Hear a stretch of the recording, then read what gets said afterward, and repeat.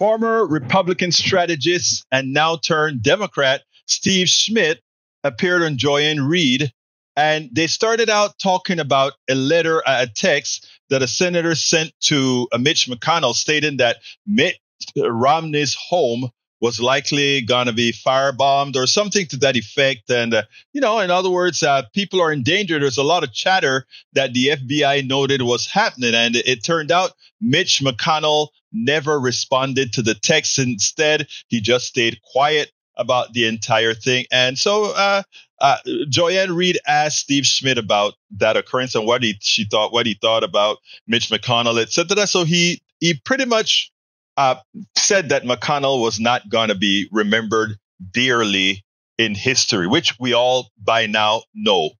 But the thing that he did thereafter was a complete annihilation of what the Republican Party has become, making it clear that there is only one party in this country that was supporting democracy. I want you to listen to this astounding excoriation of the Republican Party and those who represent the MAGA wing, and the cowards that prevent the real Republicans from being able to effectuate the things that they want. Check this out, and then we'll take it on the other side. Historically, he will be remembered as a repugnant figure. The abdication of his duty, the responsibility and the obligations are epic. So he received that email, which is chilling, from Mitt Romney. And what did he do? He did what he has done for 7 years. He did nothing. Like a turtle, he tried to put his head in the sand. He is the living embodiment of John Kennedy's admonition from his inaugural about those who seek power by trying to ride the back of the tiger only to wind up inside. What Mitch McConnell's legacy is substantially is he is the man who broke the United States Senate, which was once considered the greatest deliberative body in the world.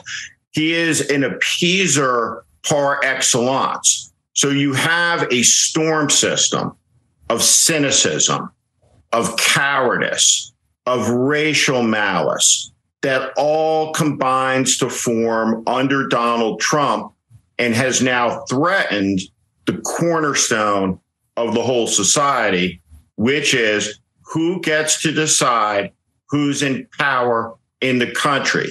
Is it something that's bestowed by the American people, or is it someone who's taken, or is it something that's taken by the richest, the strongest, and the most powerful? This is an existential question. There are no people in the Republican Party who, when the cameras were off for many years, praised Donald Trump. That's for TV. That's for the show. Now, Democrats, there's not a one of them who you have a private conversation with who is not extremely worried, bordering on panic, about President Biden's ability to make it through this election and to win in the election. And as soon as the cameras go on, they sing a different tune. So the American people see this.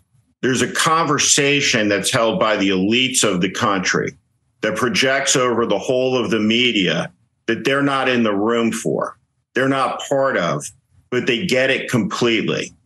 How does that cynicism that results from that? Who benefits from that? The people who benefit from that are the demagogues and the autocrats. It's the Trump movement that flourishes in the BS environment.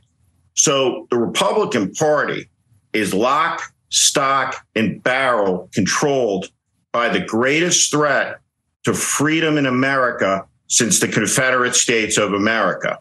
And 7 years on, the pro-democracy party in the country has been unable to put it down, unable to do it.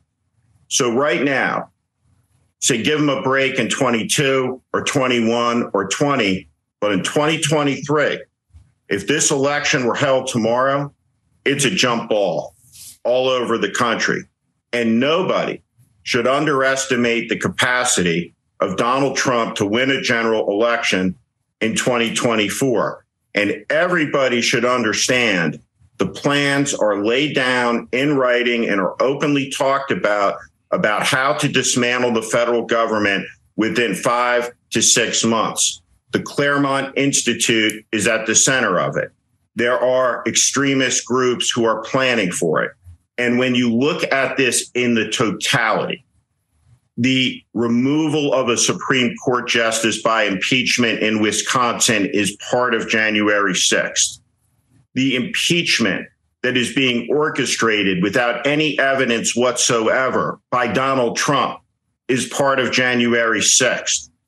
Each action is part of a greater whole, and the greater whole is a sustained attack on the American way of life, elections process, and democracy by a malevolence that has always existed in the country, but has manifested itself wholly inside the Republican Party. And the only institution in this country that has the ability to defeat it, that can defeat it, that exists to oppose this is the Democratic Party. And any fair evaluation of how the party is doing as an institution confronting this, my judgment is not good, because the extremism and the threat of it has grown with each successive year. And the next election stands a chance to be America's last election if the ball bounces the wrong way. Anybody who thinks that Donald Trump and this extremist movement will be an easy campaign to win is completely deluded. And the idea that you occasionally read from anonymous White House sources that, in fact, they want Trump to be the Republican nominee because they assess him as the easiest candidate to beat is immoral, in my estimation, and a sign of judgment that is so epically bad, I don't have a word for it. Steve Schmidt could not be clearer. And you know what? This is a guy that I had a lot of issues with when he was on the other side. I still have issues with him right now because he's still a bit on the conservative side, too conservative for my taste, but he is an honest guy and he believes in what he believes in. He's honest about it. So I think more should listen to what he has to say and mold the comeback, if there's going to be a comeback of their party, on some of what he has to say here. We spend a lot of time deconstructing the news, trying to parse it into a form that everybody can understand. We try to find those little nitpicks where it flies above the fray, etc. If you really like these videos that we do, I want to ask a big favor. Please go ahead, number one, subscribe to our channel, and number two, please join if you can. Thank you so kindly for watching. Keep watching. Please remember to share. We must populate the entire internet with our progressive message, a message that we know is what most Americans say that they want. So help us, please join.